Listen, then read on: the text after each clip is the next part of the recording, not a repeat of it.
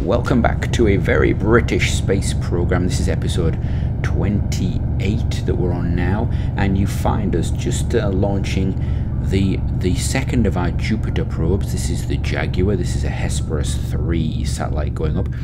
In this episode, we're going to hopefully set these craft off into onto their track towards Jupiter and see how they go. If they succeed, if they do well, if everything goes well, we should be putting a few more of these up into orbit to go to some of the other celestial bodies we haven't visited yet, possibly even going to Mars and Venus again, because these things have got a better sort of range and lifespan and so forth. So we've got that coming up.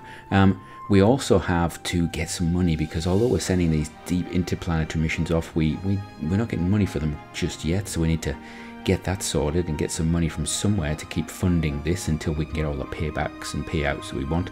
And then we're also going to be doing something around the moon, because the moon is becoming more and more interesting to us, and it seems as though the Americans and the USSR are interested in it, and then, well, we like to be able to use it a bit. But please, like, subscribe, comment down below, and let's get on with this.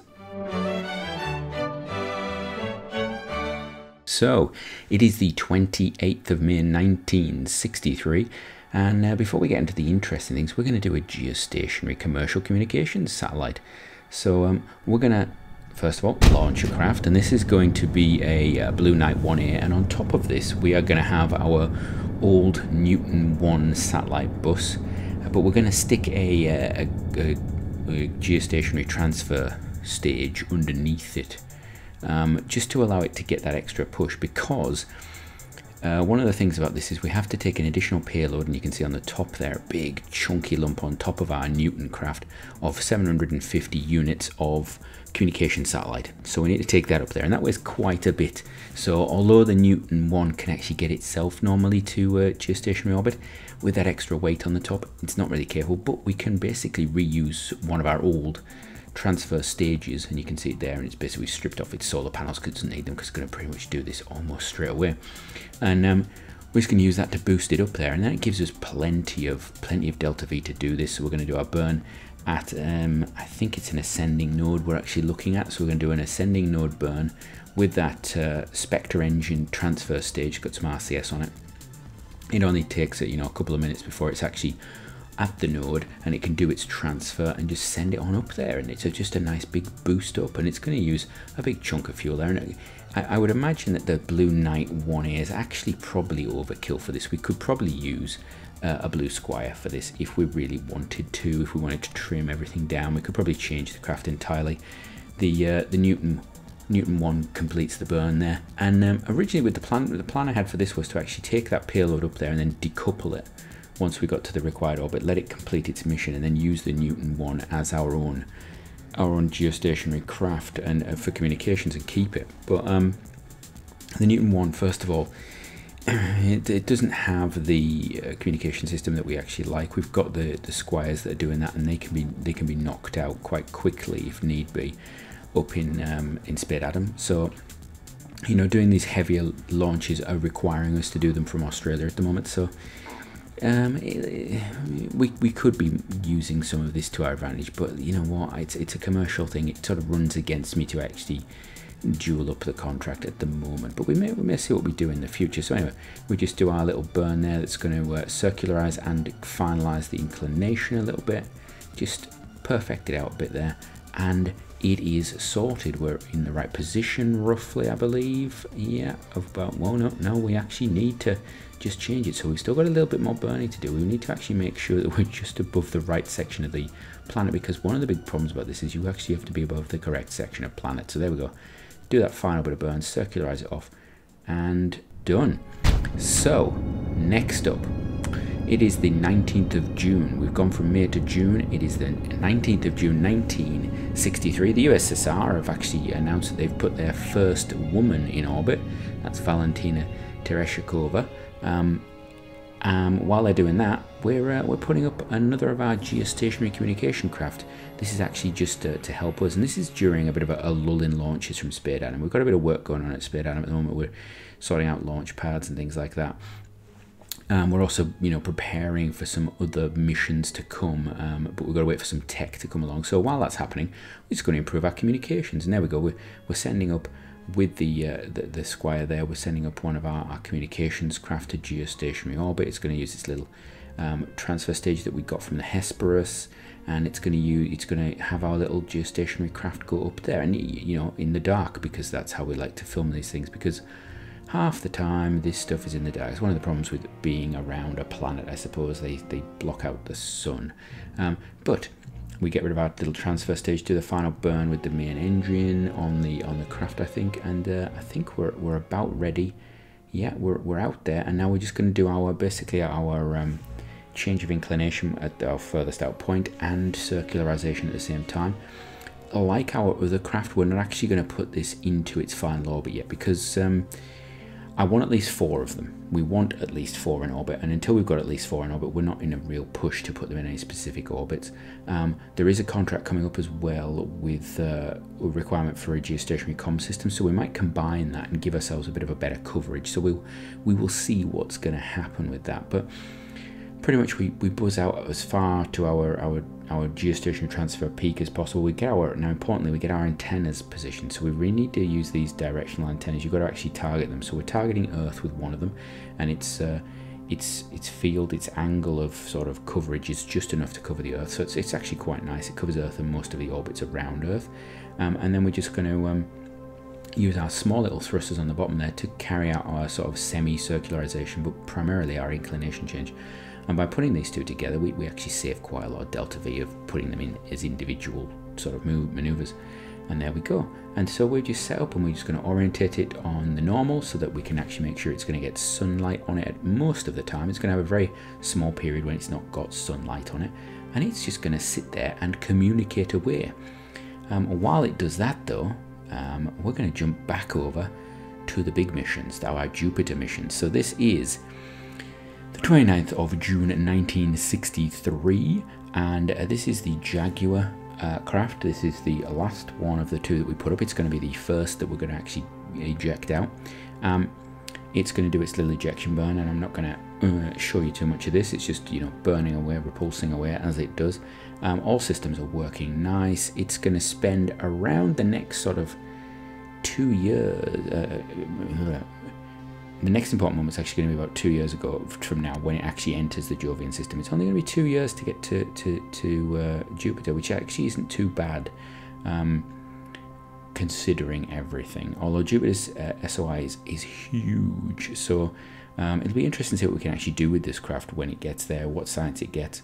There's potential that we'll actually already have other missions on the way because of the time difference there, time period. And you can see that it's actually not going to take too long to get out there to Jupiter, which is really interesting actually, because, you know, it's a long way out there, but we're putting a lot of energy in there, and we can actually put a lot of energy in going to Jupiter because it will capture, which is really good.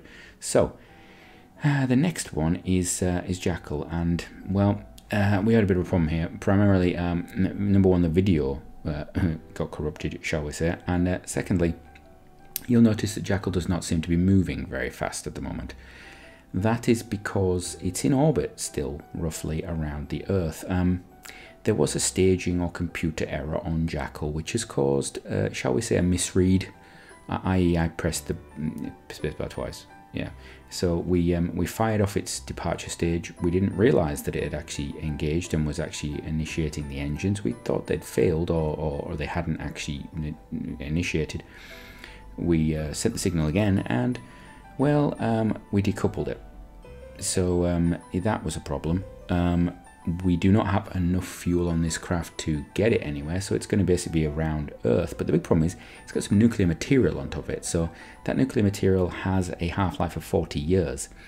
That's more than long enough for us to repurpose it, but we don't really have a problem with that. The big problem we have is if we're going to keep that thing around the planet, or it's going to come back down. International incident, I think, is the phrase we're going to talk about. So the Hesperus 3 program is paused at that point. We're not going to launch anymore until we figure out primarily if we can fix the problem. And the UK's primary goal is actually going to be to save face towards the international community, because we've currently got nuclear material just floating around the Earth that we can't really control. Although technically we've got that with Puck 2, but it's only a small amount. So we have to sort that out. Anyway, to this launch, this is a big one. This is actually the 7th of July 1963, so we're into July now. And it looks just like a normal Blue Knight. It's got something a little different in it. There you go, you can see it finally unveiled. This is a Hesperus 1M, so this is one of the original Hesperus crafts that we've modified. This was actually under production for a long time, and this is going to carry a communications constellation to the moon for us, because one of the big problems we have when we're landing on the moon, or we're anywhere near the moon at the moment, we don't really have any sort of communications program in place to actually allow us to do anything around the moon. So we're going to send up a communications constellation of 6 little satellites there. They've got directional antennas, they've got unidirectional antennas. They should give us coverage of the moon, they should give us coverage back to geostationary orbit and to the Earth ideally. This is the last flight, the last true flight of the Hesperus 1. The Hesperus 3 took over from that after the Hesperus 2s were evolutions of Hesperus 1. Hesperus 3 is currently basically on the slowdown, so we're not quite sure what's going on. The only reason we've been allowed to actually launch this is because it is solar powered and does not use RTG. So if we'd actually gone for the more up-to-date craft, we would actually probably have not been launching this, just because international concerns, shall we say. So this thing is going to head out to the moon, and it's going to take 4 days or so to get there. We're going to make sure that it's going in the correct orientation around the moon, a prograde direction around the moon like that, because, well, it's nice to have everything going in the correct direction, shall we say. It's consistent. If we ever have to do anything maintenance on these things, which I don't imagine we ever will, or if we ever want to analyze them and see what's happening with them after a long time around the moon. So we're going to just continue burning away, repulsing away with that transfer stage, and soon it's going to cut out. There we go. We fire a little bit of our row engine just to bring us in, and then we're going to use our RCS just to finish off the burn, bring it round the moon there. So we have to put a little bit more energy into it just to get it to the direct position we want.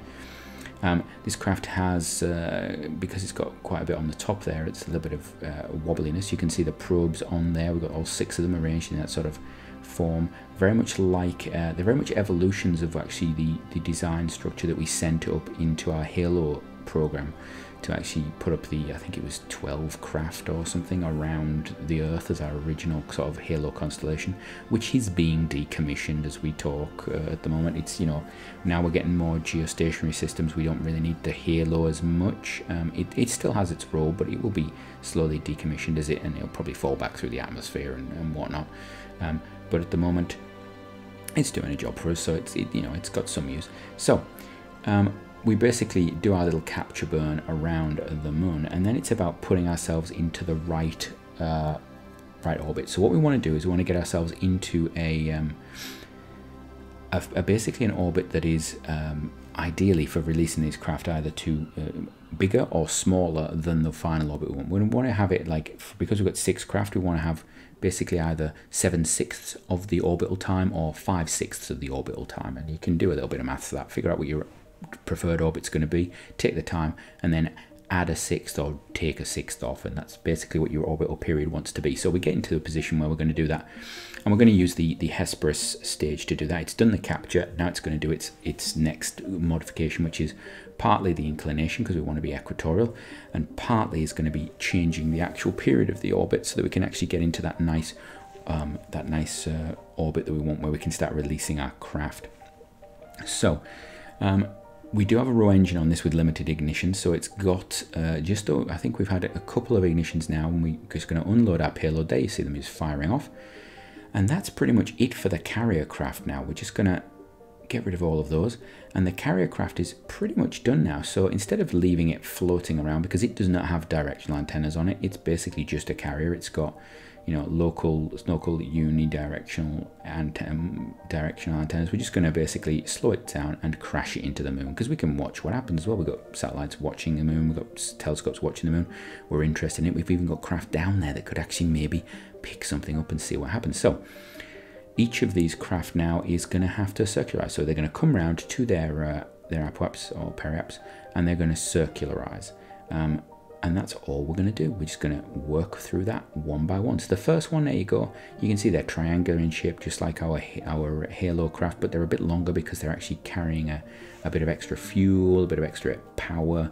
You know, they're bigger craft because they've got to have bigger transmitters and everything on board. So that's the first one done. Then we've got the second one, looks just the same. We're going to speed this up just a little bit more. So each one of these is going to get a little bit faster, just to make it easy for us. So on the top, they each have a single antenna that's directional, so they're going to be able to fire that antenna back towards the Earth, which will give them connection to the Earth. And then their unidirectional antennas are actually going to be omnidirectional antennas will actually cover the moon. And they'll be able to give us connection to all of the craft on the moon, our landers, our orbital craft, everything. So that's the second one done. We're on to our third now. You can see we're speeding up a bit more. You see the craft's moving a little quicker when we do this. And this one's just going to fire its engines up at the point at which they all finish. And you'll notice this one, when it started, was actually in a normal orientation up down. They will all orientate themselves into the normal when they finish doing their burns, just so that as they rotate around the moon, their solar panels are always going to have some sunlight on them, apart from when they're in eclipse by the moon or by the Earth. So they will retain a decent charge, and the charge on board will actually last a good amount of time. It's one of the reasons why they're the size that they actually are. So that's that one done. So we're on to number 4 now, and this one's going to go even a little bit quicker. We're just speeding each of these up each time.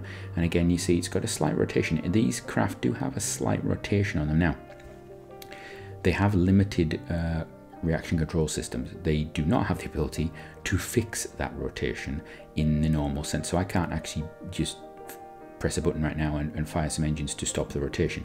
What we can do is we can change the actual position orientation of the craft and then use RCS thrusters to counter it as well. So there is a way of, you know, with limited RCS of actually doing it. And we're on to our 5th one now. This is going to be a quick one. You see we're burning away already. We're getting a lot faster with them. We're actually speeding up the video. We're actually at about sort of 3 times speed now, and this took up quite a while. And then we're going to get to our final one, and this is about 3.5, 4 times the speed, and we're just going to fire it up to get going. And you'll notice that if for each one, they've basically circularized above what looks like the same place on the moon. That's because each of them has gone round in one circle and done it in the same place, and then their orbits are sort of fixed. And there you go. You can see our lovely little thing there. They're all signaling back to the Earth. They're also connecting to each other. So even if 1 or 2 of them are actually eclipsed or blocked by the moon, so they can't transmit back to Earth, they can, which is really good for us. And you can see they're already making connections with some of our landers, some of our orbital craft, so they've now got better signal, better connection all the way around, which is superb. So we now got our moon sorted, so that opens up the possibility of doing a few more things around the moon, doesn't it, I think. But as we leave that system just to work its way around and elaborate and whatnot, until next time, have a great one.